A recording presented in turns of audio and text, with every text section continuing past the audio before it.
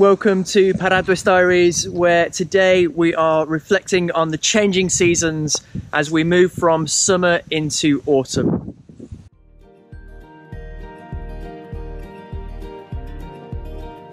In November 2017, we moved to the beautiful Ynys Môn, the island of Anglesey in northwest Wales, to begin the adventure of developing a 12-acre smallholding and planting a church, all while learning to be parents for the first time.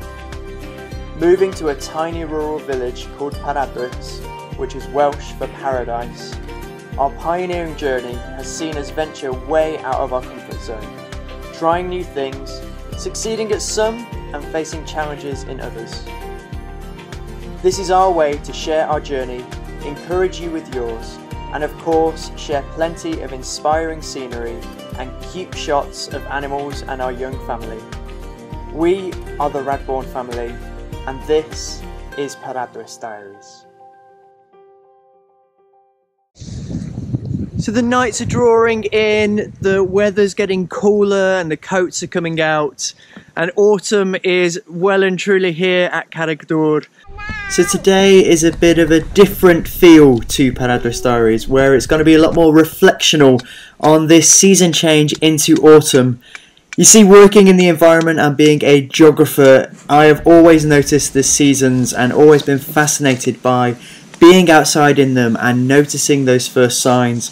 But since moving here to Carreg Dŵr, you just begin to notice all the more the season changes because you're constantly outside looking after the animals and keeping on top of jobs. It's really made me appreciate the beauty that comes at this time of year. I love this time of year. Well, I love all changing seasons as you just begin to see the next signs of the next stage of creation of nature just moving on through its phases.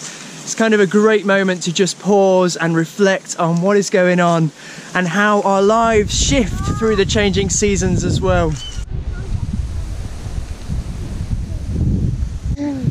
But then autumn, with its vivid colours, the pastel tones that start to come in, is just so beautiful, isn't it? And with the nights drawing in and just that sense of hunkering down, ready for winter. And in a place like this in rural Anglesey, winter goes on for seemingly a lot longer than it does in a town, from what we've been used to. And there is something as we approach a stage of just getting ready, getting prepared.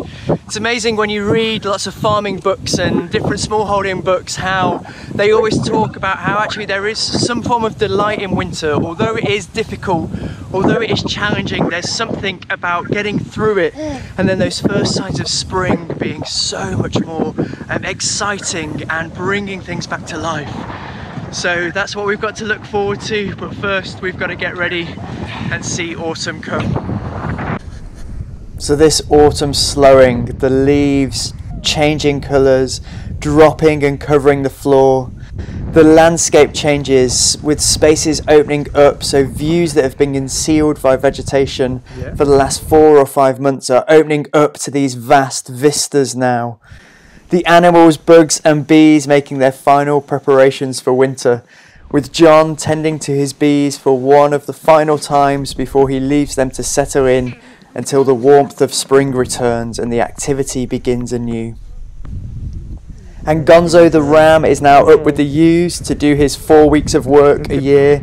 His chest is covered in this oily paint that will transfer to the ewes' backs. So we know when he has been, let's say, active. Parents, I'll let you explain that one.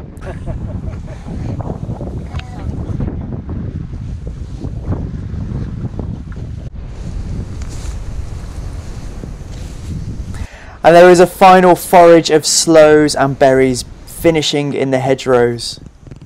It is a remarkably beautiful shift from summer to autumn. So this season is defined by lots of walks, exploring and having fun, kicking leaves. Right then, shall we head on?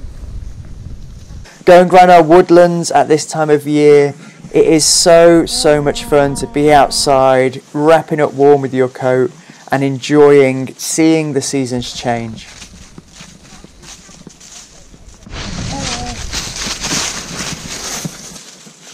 I really want to encourage you to get out and explore, notice and reflect on the changing seasons over the next few weeks.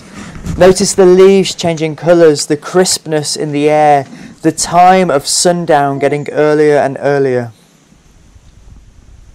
So that is all. I hope you have enjoyed this short reflection on the changing seasons, and I will see you next week on Paradwys Diaries.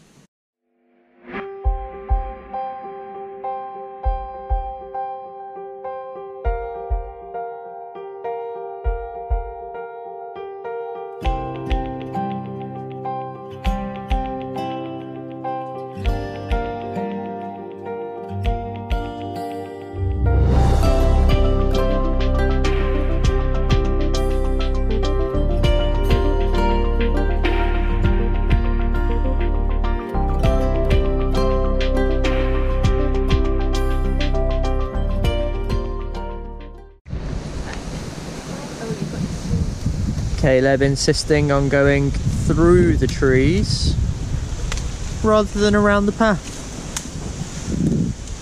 Some call him an adventurer, some would just say he's stubborn. Take your pick.